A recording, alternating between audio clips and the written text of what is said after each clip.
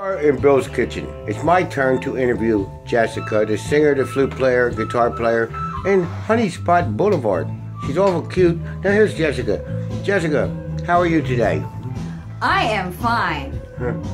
And it's great to be here, Terry. Did you write all the songs on the CD? I wrote every single song on the CD. In 1 minute? In 1 minute, because I am that good. Yeah, you're that cool. I'm that cool. And show us how the best you dance. Oh, okay, I can do that. So when I was writing these songs, I would put down my guitar. Naked. No, you weren't naked. I started doing this. I was when you wrote them. That. Yeah, I do that. Yeah. And then I do a little this, a little that. And what's your favorite time of day? When I'm sleeping. You're not even putting it to you at all. No, you didn't look at yourself. She said I should point it to myself. Sometimes. Hi, how you doing?